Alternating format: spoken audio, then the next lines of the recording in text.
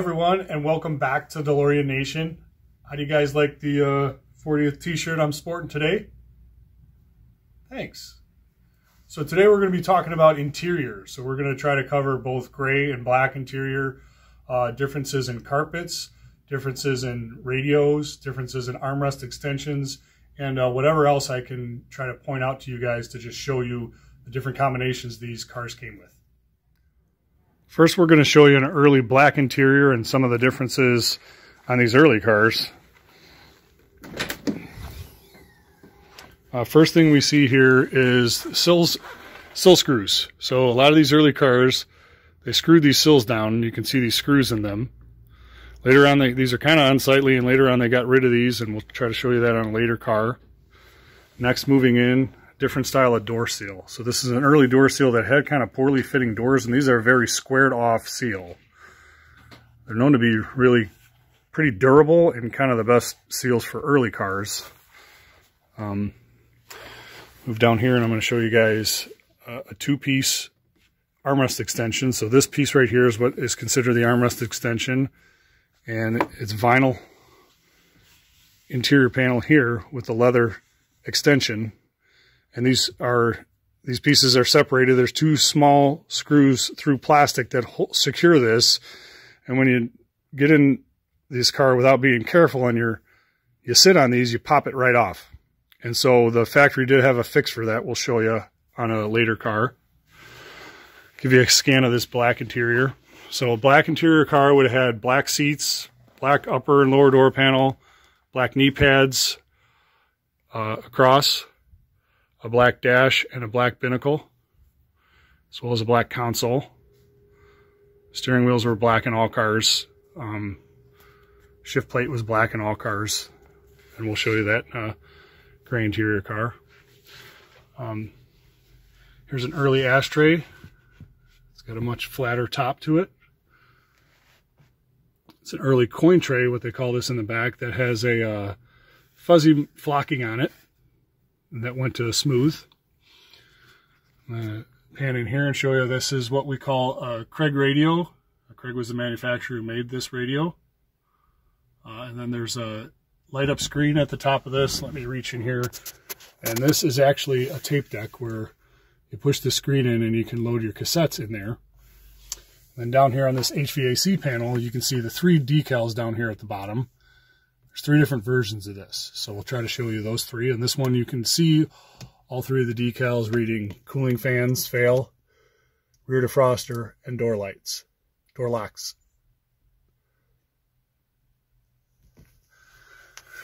Pan back out.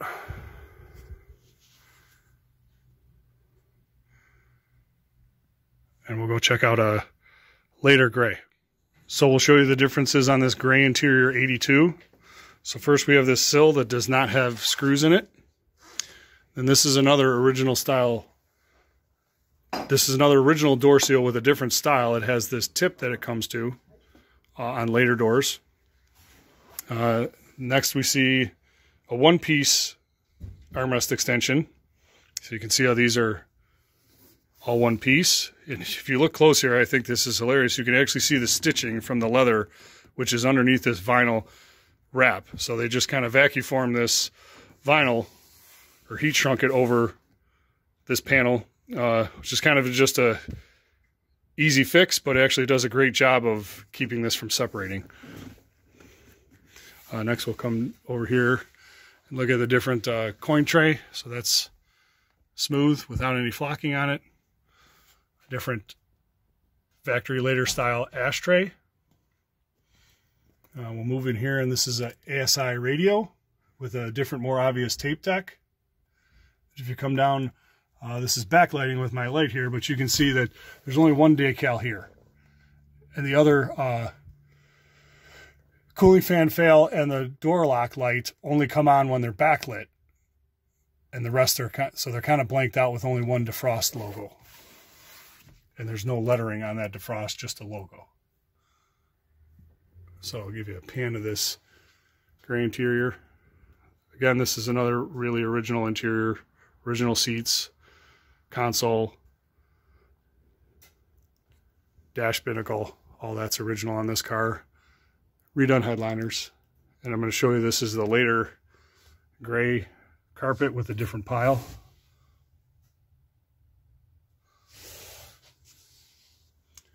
And there's a later 82 for you. So here's a quick 83 that I'll show you guys. And this is a good example of DeLorean.com reproduction seat covers. This is a black interior car, what we would call a two-tone. So you can see it's black leather and lighter gray carpets, and the most obvious place to tell that is right here, where you can see this vinyl is still gray and it transitions into black. So any other car, this would be black transitioning into black, but that's where it's most obvious and looks a little bit odd there. But it is kind of nice, does a nice job of brightening up a black interior, because they can be a little bit more cave-like and the lighting isn't great inside of those. I do like the look of the black, and they kind of wear nice where you don't get as much browning of the dash and knee pads and binnacle. But this carpet helps lighten it up, and these are pretty rare, so there's probably only a few hundred of these. I'm not sure the exact number, but you don't see these very often. So there you go. That's what we call a two-tone interior from the factory, and again, replacement seats on this one. Here's one more cool option that DeLorean.com has kind of offered on and off throughout the years. This is a two-tone seat. So this is a reproduction seat. The factory never had two-tone seats. Only the leather seats and carpet would be kind of differential in color. But this is a two-tone seat. Then I'm going to zoom in here and show you. This obviously has an aftermarket Kenwood radio in it, but that's your third faceplate, where it's got no decal on it, and all three of those same, you know, buttons would illuminate from the back when a light goes on. You can still see the defrost and the door locks and the cooling fan fail, but as far as printing on the face of that HVAC panel, there is none. Three quick additions for you here. Here's the initial pull strap that was just kind of an afterthought. So if guys were on the shorter side, it would be hard to reach up and grab the door handle, so they just put these straps on here that's just simply a ring that goes around the existing door handle. They did make a change there, we'll show you. Panning back, there was a clock right here that read the time. That also got changed. And then up and out here, we're going to show you, this has been redone because all cars sag, but this, you know, a darker gray headliner material was used on the black interior cars. Three quick adders on the gray interior, and this is the 82. Here's integrated pull straps, where instead of just throwing a strap around the pull handle here, you can see an integrated one that was, you know, bolted, screwed into the door, more of a permanent fix. Panning out, here's the console with no clock, and when they changed the radio, these would read time in this display where the Craigs would not, and so there was no need for a clock. And there are some cars that had a clock here and a clock up here, so there are a few that came with two clocks. Another interesting note on the door strap bezel is they used existing parts, which I thought was pretty clever. And you can see here that they used the same bezel that is used in the seat release here to tilt the seat forward. So that bezel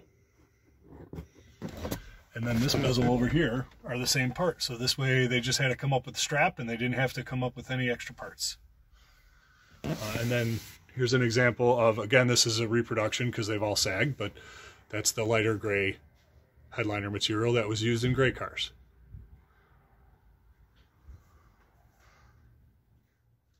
I'm going to show you here three different types of binnacles. So this is a vacuum form binnacle that you're going to see on most cars.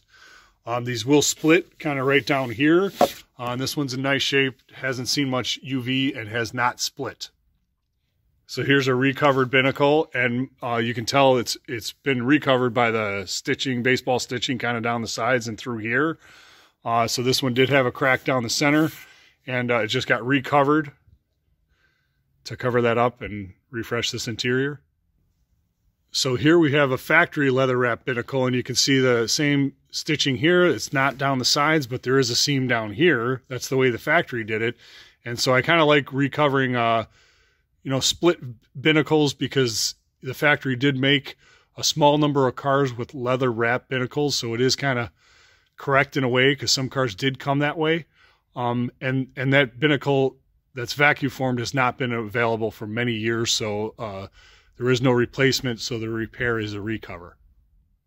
Another quick note here on armrest extensions, and they call it an extension because this is where your armrest would be. That's where your elbow would rest while driving the car. And the extension goes into this rear panel, which we see over here with the door up. And a lot of these, because the door rubs against this every time it opens and closes, you'll see wear in them like this. Whether they be vinyl or leather, these can split or wear. And the factory came up with a quick fix for that I'll show you here in a second. So here's a factory cover that they came up with to just simply cover that up. Quick, easy fix. These come in gray or black. And they did come in narrow or wide, because there were different widths of this armrest extension as well. And this obviously just goes over and helps protect that or cover up any damage that may be underneath. So here I've laid out 3 different rear parcel shelf carpets to show you kind of the difference between the 3 carpets. They were all gray.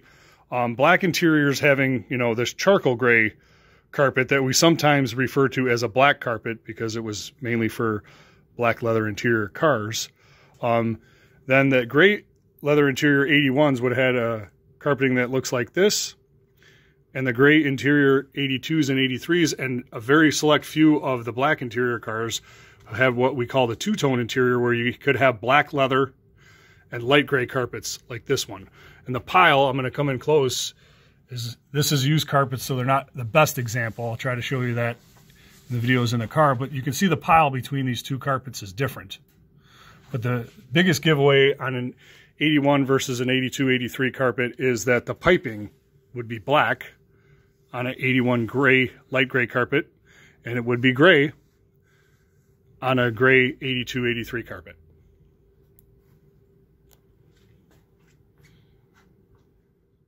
A few other things here worth noting. So this is a reproduction ashtray from DeLorean.com. Very similar to the early style, but it is a different third style. So if you see this, it's not an original, but you will see these in cars. And then some pro tips for you here, guys. This is what happens to the interior carpets when they get battery acid on them.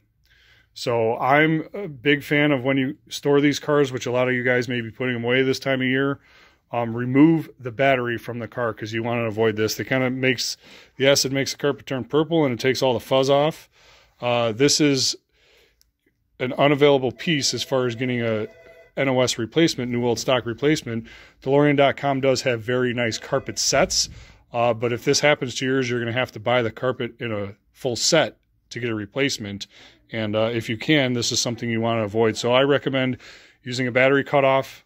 When you're storing them for any extended periods, it's best to remove the battery from the car.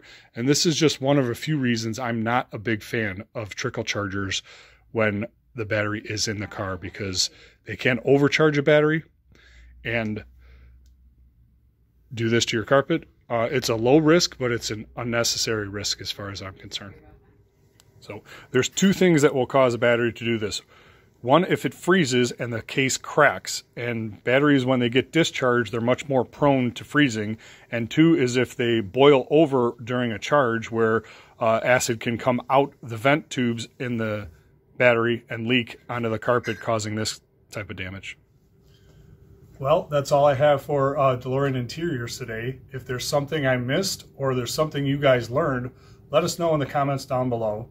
If you're enjoying these videos, please consider liking, subscribing, and ringing that notification bell.